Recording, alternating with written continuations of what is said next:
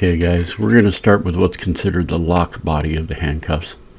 They are a conical shape, so the pieces that we're cutting out of are 1/4 inch mild steel, and they're sort of a wedge shape.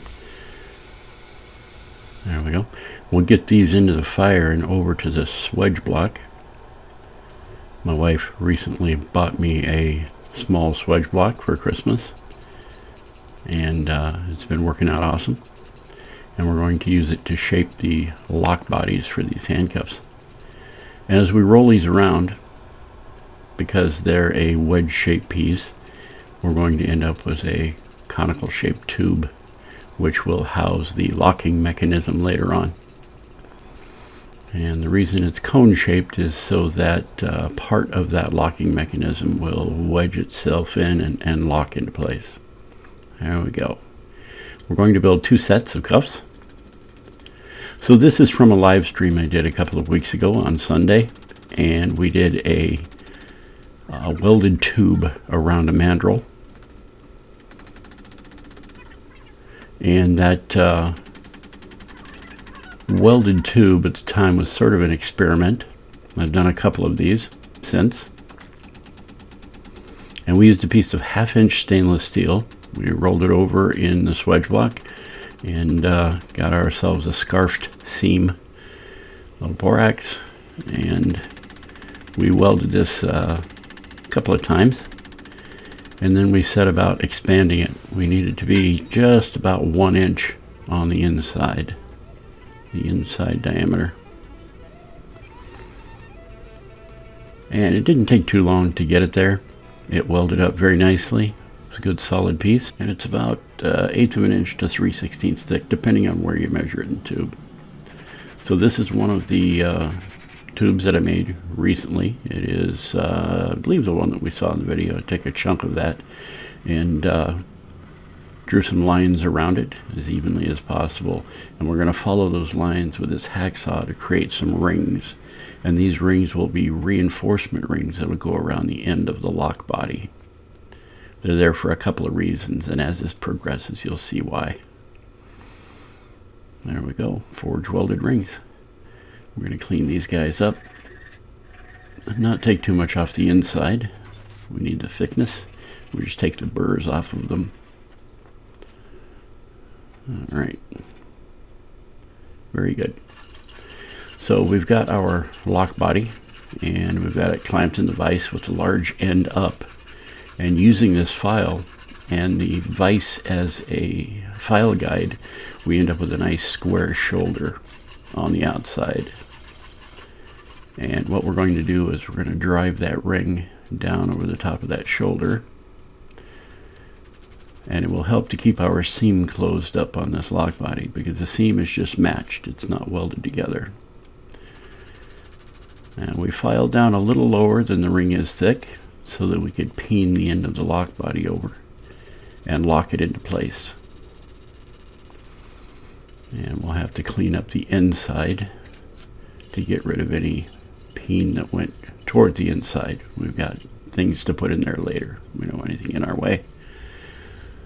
So to keep this good and solid and secure, there we go. Look at that, coming along nicely. So like I was saying, to keep this nice and secure, what we're going to do is braze that joint where the ring comes to the body. A couple of pieces of brass on there, some borax, and into the forge.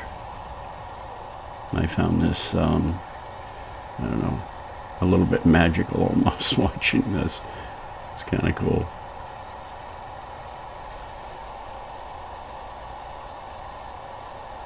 It's just amazing, and it finds its way down into the gap between the 2 pieces of steel and seals it off. It's just to keep it stable, just so that it never works loose, that kind of thing. Will added security for your handcuffs. We clean these up real nice. We're going to probably have to clean them up a couple of times during this process. There we go. because we will go back in the fire with these a couple of times, but Every time we file them, we take off a few more hammer marks and get them a little more uniform. So we want them to look real nice when they're done. Alright, so I've got this little hand crank drill. I decided I wanted to do a lot of this by hand to sort of experience what it would have been like for someone to build these back when these were a thing. And I gotta tell you, it was an experience, but that little hand crank drill was made more for woodworking projects and not so much for this, but it worked out. And we got ourselves some files in here and open this up. Now this port that we're putting in here, this is one of the reasons the ring is on there, to reinforce the end of this tube.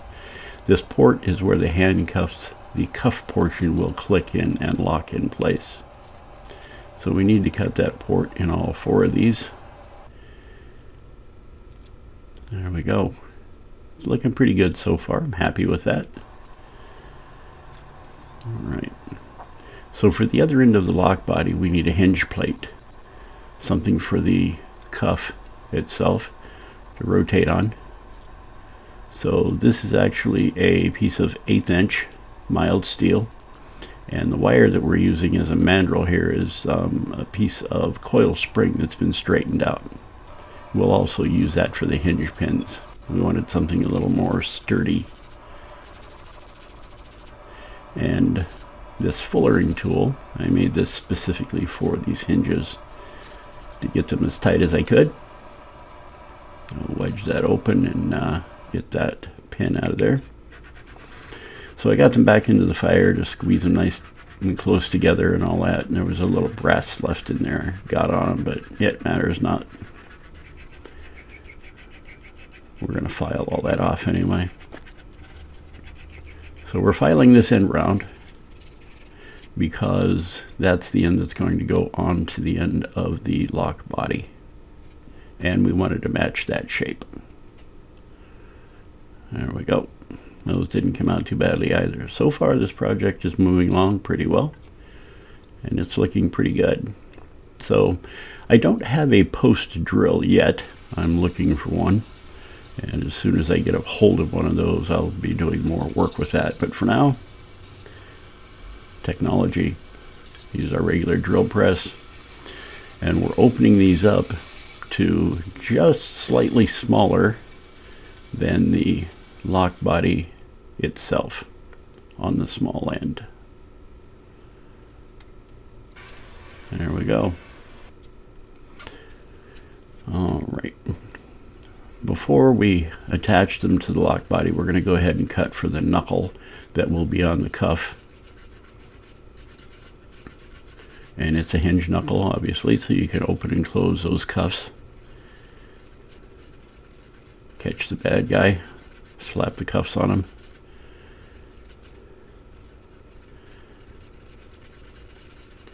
And most of these processes really didn't take too long. Mild steel and a good sharp hacksaw blade.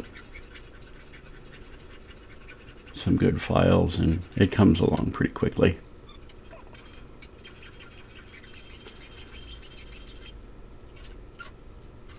There we go. These guys are just about ready to be put in place. All right, happy with that. Very nice.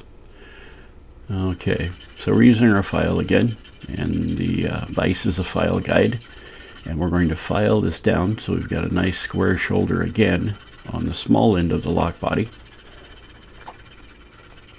And we will drive our hinges on and pin those over again.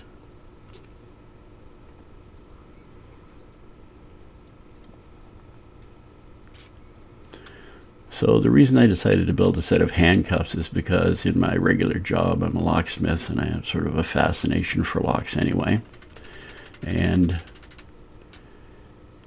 I've been fascinated with this particular type of handcuff for quite some time, and I've never had an opportunity to build a set of these, so I thought it'd be fun to do that and take you guys along for the ride. Okay, so enough for 2 sets of handcuffs. And we're going to get these into the forge as well, and we'll go ahead and braze those into place so they don't come loose or rotate, any of that kind of thing. I don't think that they would with that peen on there, but added security. Alright, so this is actually going to be the cuff, and we're going to narrow this up. It'll be 5/8 inch wide on one end, 1/2 inch wide on the other end, and we'll be giving it a sort of a distal taper from the large end to the small end. The small end is what will be engaging the lock, and the large end is where we'll put our hinge knuckle. No, big dog, always wanting pets. There we go. So they all came out a little bit different length, so we'll line them up and we'll cut the excess off, the ones that are a little too long.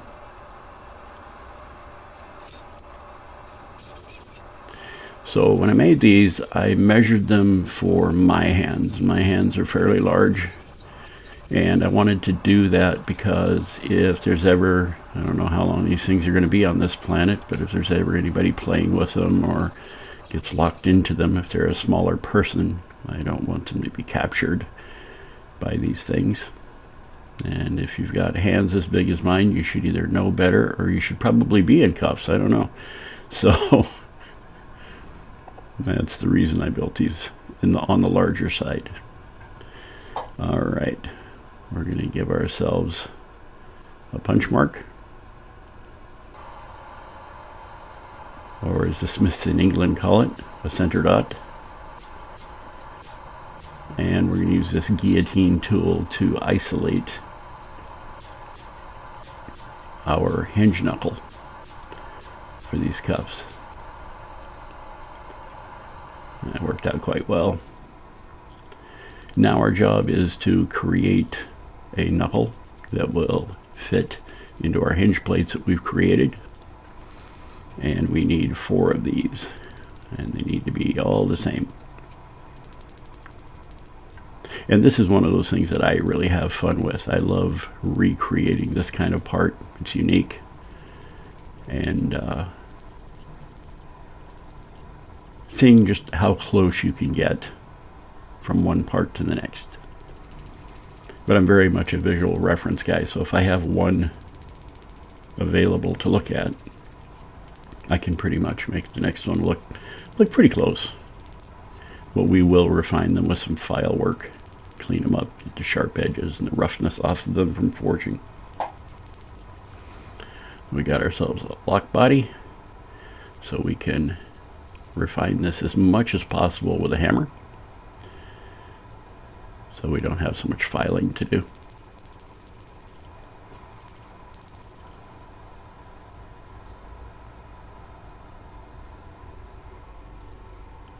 All right, now we need to create a hole in the center, and we're going to make it a mortise and tenon joint, and this is where the chain between the 2 cuffs will attach. So I got myself a punch that I had purchased at a yard sale last summer, and I simply ground it to the shape that I wanted and set about punching these holes. Didn't take too long, didn't go badly at all, and you saw the punch marks, the center dots that I put on them for reference and where to put them, so they all came out pretty much the same. There we go. All right.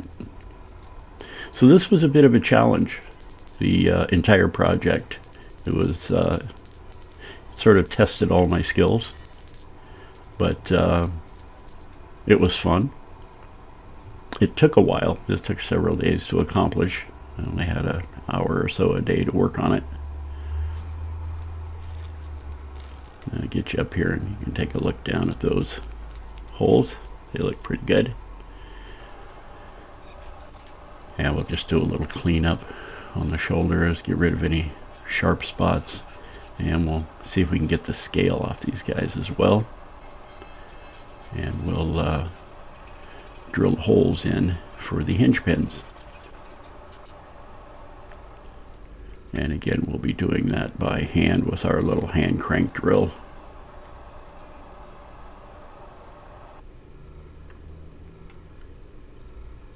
I was having a lot of fun with this sort of thing. Little drill and the just the basic tools. I've been sort of doing things retro a little bit lately with the solid fuel smithy and these old tools, and it's a lot of fun. It kind of takes you to a time where, you know, before we had battery operated drills and all that good stuff. Oh, look at there. There we go. It's a happy little hinge. Alright, we're going to get the fire scale off these guys and shape them a little bit around all the corners so there's no sharp edges. We don't want anybody cutting themselves. We will be putting these back in the fire to shape them again, but like I said, file them a couple of times and it'll make them look a lot better in the end. There we go. Okay, so in another live stream, we made some chain out of 1/4-inch material. We made some small links, and it was a bit of practice, but it worked out okay, and I liked the chain, so we kept it, and we're going to use it for this project. You'll notice that as I'm forging this, there's a metal tab hooked to that link, and that metal tab is actually going to be the tenon that we're going to shape to go into the cuffs. And this went pretty well. There's a little bit of practice in doing chain that small. I'm not great at chain anyway, but to get it to weld without burning it or get it too deep into the fire, it was a little bit of a challenge, but it was a lot of fun. Chain is something I'll probably do more of in the future. Okay, we got our center link. We open it up. We attach the other two. We'll close this up and we'll give it a good fire weld there. A little borax on it. Okay, so we needed to do this ×2. We need a chain for each set of cuffs. And the reason I decided to build 2 was because, well, if you're going to build 1, why not go through the effort and make 2 of them? I have to do the processes anyway.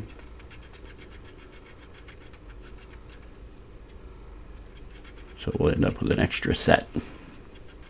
And honestly, I have no idea what I'm going to do with these, but they're fun to build. So there we go. Get them all cleaned up. Made them round on top. Got rid of all the sharp edges. And now we're going to create our tenon on the bottom of this. So we measured out the slot in our cuff. And we'll cut this out and file it to shape to fit in the cuff, in that mortise that we made.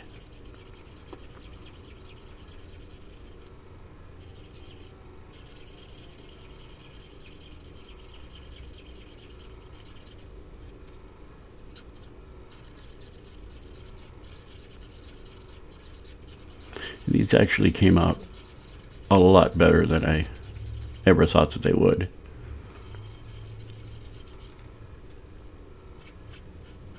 I took my time and made sure that I got things as close as I possibly could. We had to narrow up that tenon a little bit, and there you go. It fits pretty good. We're not going to attach these quite yet. There we go. We got both chains, all 4 tenons done, and they fit pretty well.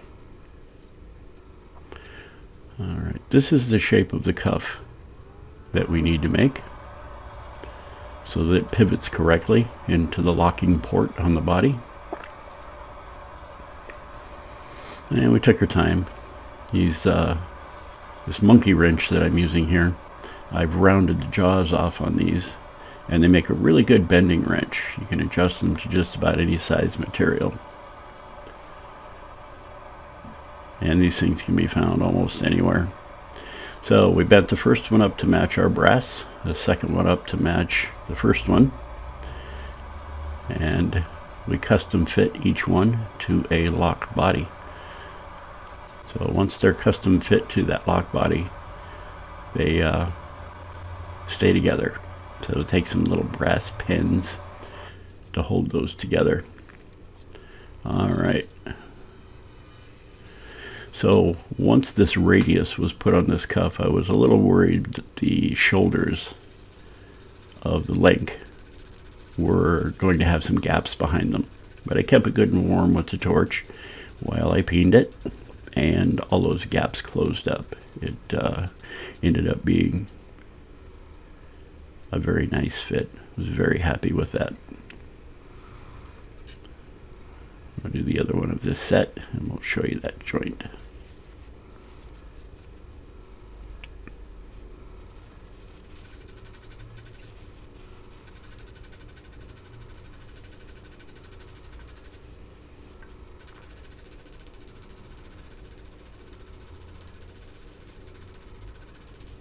There's something very satisfying about doing that.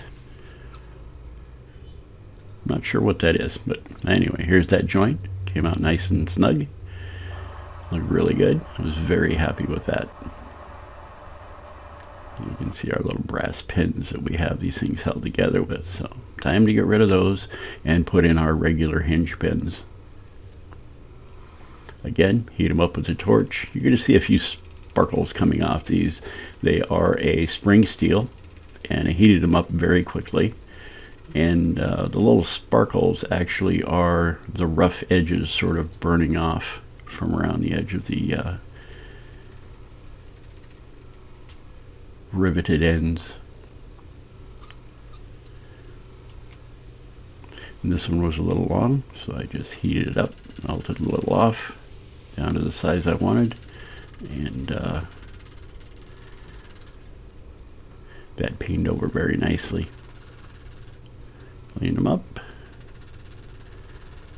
and those joints will be good to go and work very nicely. Alright, we're going to start working on the lock mechanism. Now this particular piece of mild steel is 1/2 inch, and I did turn it down just a little bit. I needed it to fit into the conical shaped body a little deeper, so we took just a little off the outside, so it's just under 1/2 inch.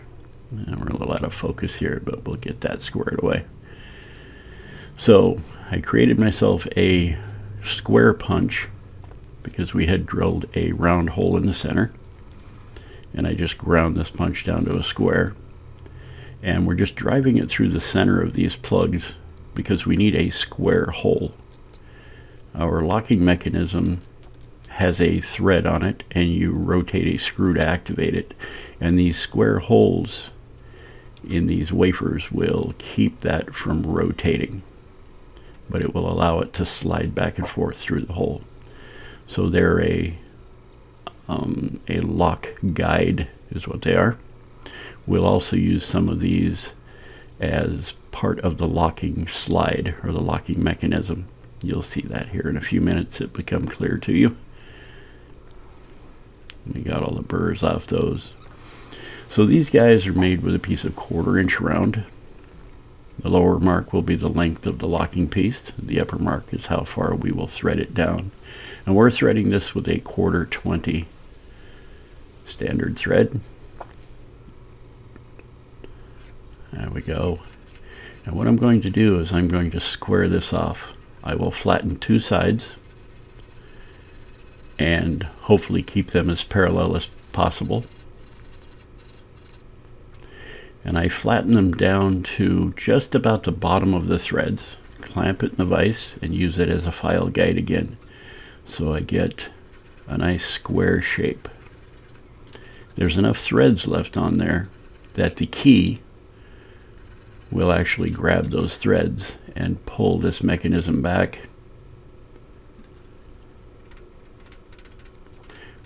But it will slide through our square guide that we created and not rotate, because we need this locking mechanism to maintain alignment with the cuff. So the little wafer we drove on the one end, there's a spring, and our screw will pull that back against the spring. We're going to go ahead and braze this on. We'll use a torch. These parts are too small to fit into the forge and do this. I would be trying to fish them out of there. And they would probably overheat anyway, so the torch did a good job. And this is what it looks like. So now we need to file. Yeah, it resembles sort of a shark fin on the end. The particular shape lends itself to wedging into the hole in the locking end of the cuff.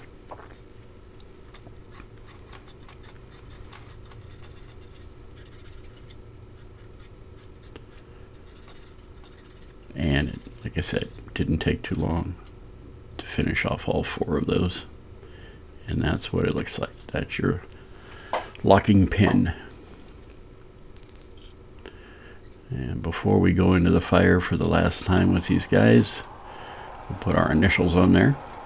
We still do not have a maker's mark. Need to get one of those. So we'll bring them up to temperature, and as they're cooling down, we'll get some beeswax on them. I brushed a little of the scale off before I did this while they were cooling. And the beeswax will get inside and all around and just keep anything from rusting up or jamming up. Okay, so that we can test and assemble, we need to create a key. Now what the key is it's simply a thumb turn, a thumb screw, and it's threaded on the inside and the narrow end to a 1/4 20. So when they were putting these on prisoners in the past, this is something I recently learned from a handcuff forum where there's a bunch of collectors that I've been talking to about this. This particular type of handcuff, the prisoner would have to stand still while the guard or whoever was putting them on or off turned this screw several times to lock them or unlock them. And the guards actually ended up with the nickname of being a screw. So if you ever see an old movie where they call the guard a screw, this is why, apparently. I did not know that. You learn the strangest things. Okay, we're going to clean this guy up. We'll cut him off to length. And I calculated the lengths and sizes of these things and made my best guess on a lot of it, and it all worked out. So I wasn't going off any particular template here. All right, so this little process, we've got a just under a number 7 bit there. I kept the bit small because it was wobbling around a little bit, and I need to tap this for a 1/4 20. This process took about 20 minutes to go just about 3/4 of an inch deep. And I probably won't do that again. Anyway, we got her tapped for a 1/4 20, and it reaches into the cuffs and it draws back that locking piece. Locking piece on a spring, and then our little square hold piece will jam itself into the narrow end of the cuff. We can close the cuff, push back on the locking piece, and seat them into place and prepare it for the next process.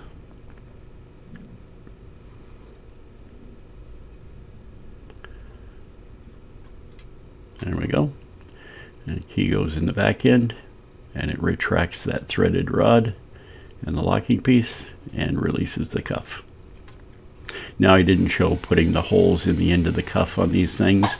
It was footage lost, so it was just drill a couple of holes and file an elongated hole in the end of the cuff in the appropriate place. So there we go. We cut 4 plugs, and these plugs will go in over the locking piece to keep them secure so someone can't reach in there and just push on it. So we need to file these to the right size to fit down inside the large opening. All right, we keep filing and checking, and we'll just drive these in and they'll wedge themselves into place and get them down in there just below the surface of the lock body, and then we'll peen that lock body edge over towards the inside to retain this cap. A lot of these were staked into place with a bunch of punch marks, and I really didn't like that aesthetic, so we're peening it into place. There you go. So the lock mechanism is encapsulated and secured. Let me give you a little demonstration of how these guys work.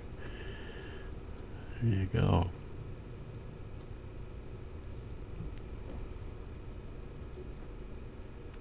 And like I said, I made them quite large. I cannot get my hands out of them. I can come very close.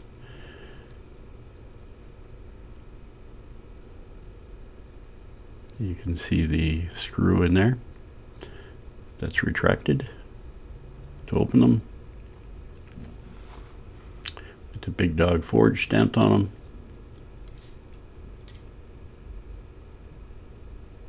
Good and strong. All right. There we go, guys. I hope you enjoyed this one. I had a lot of fun. So if you think about it, why don't you like, share, and subscribe if you liked the video. And we'll see you next time right here at Big Dog Forge. Thanks, guys. See you later. Bye-bye now.